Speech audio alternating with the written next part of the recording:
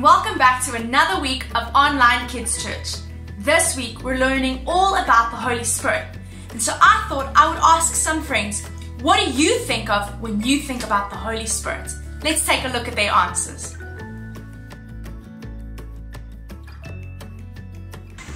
When I think of the Holy Spirit, I think of a counselor and a guider. When I think of the Holy Spirit, I think of love. When I think of the Holy Spirit, I think of Jesus dying on the cross for us and saving us and going to heaven so that the Holy Spirit can live inside of us. When I think of the Holy Spirit, I think that He's my helper. When I think of the Holy Spirit, I think of a friend, a supporter, an encourager, and a guide.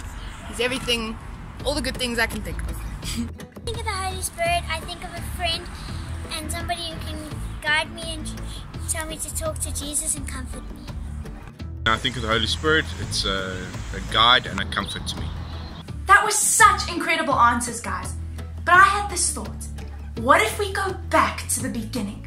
Back to the very first time the disciples ever found out about the Holy Spirit and experienced Him. Let's find out what happened. Hello. So I've been asked to share what it was like the day the Holy Spirit came. I remember being in the upper room. It was just after Jesus had ascended to heaven. We all went to the upper room. Thomas, Peter, Andrew, John were there. Lots of women and children. And we were waiting because Jesus had said He would send the Holy Spirit, the helper, to us. We prayed and we waited. And we prayed and we waited. And then all of a sudden a violent wind came into the room and it swirled around, but we weren't fearful. The next thing, what looked like tongues of fire came through, and they split up and landed and touched each of us. Again, we weren't fearful because we knew that it was just the Holy Spirit as God had promised. Once those fire flames had touched us, we started talking in different languages, like we were fluent and had heard them many times before.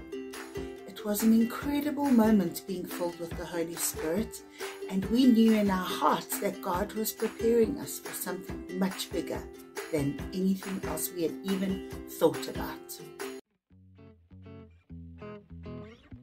So that story comes from the book of Acts, chapter 2 in the Bible.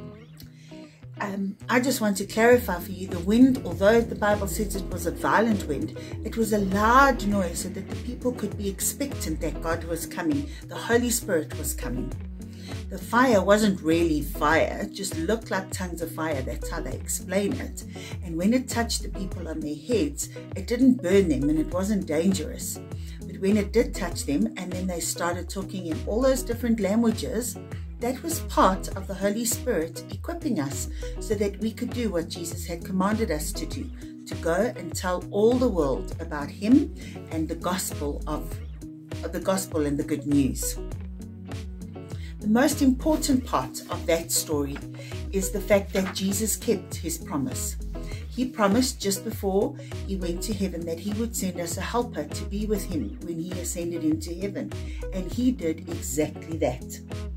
So even better is that if you and I accept Jesus into our hearts, the Holy Spirit is part of that. He comes and He lives in our hearts and He will be with us forever. He will never leave us, He will never forsake us, and He will be our guide and our comfort. God started that relationship. When He formed us and put us together in our mom's wombs, He started the process. He then gave us the Word, the Bible, that helps us and equips us and teaches us all the time. And then He sent His Son Jesus to die for us so that we can be assured that we will live forever with Jesus in heaven. And just as He promised, He sent the Holy Spirit to help us and to comfort us, to love us, and all those things and so many more, that we can move and do what He has called us to do. So think about asking Jesus into your heart, and then you'll know that you have the Holy Spirit with you always. Isn't it so amazing to know that God does so much just to be in a relationship with us? Here are 3 ways that we can build a relationship with Him. The first one is reading the Bible. The Bible is not just a book that's lying under your bed or in your cupboard. It's a letter from God. And when you read the Bible, you can learn more about God. The second point is that you need to pray. Praying's not all hands together and focused. It's like having a conversation. You don't have to have your hands together and focused, but you need to have this conversation like you would have with your mom, dad, brother or sister. But instead of to them, it's to God. But sometimes we need to just settle down, listen, and hear God. The third thing is going to church.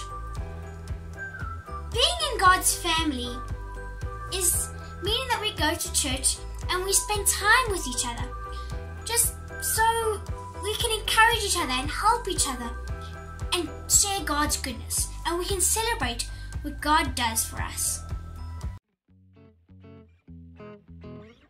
Hey guys, have you ever felt scared, like everything around you is crazy, like the world has gone mad? Do you ever feel alone? Well, you see, bad things do happen in life, and we feel like we've been knocked down.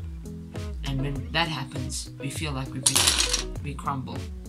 But don't worry, because in the Bible, Jesus gave us a promise. In Matthew 28:20, Jesus said that He will give us the Holy Spirit, and the Holy Spirit will be with us always. Not some of the time, not when He feels like it, but always. And when the Holy Spirit is living inside of us, and we've accepted what Jesus has done for us, we become stronger. Bad things still happen in life, and when we get knocked down, we don't break apart. And that is why our memory verse for today is, "You can be sure that I will be with you always." Matthew 28:20.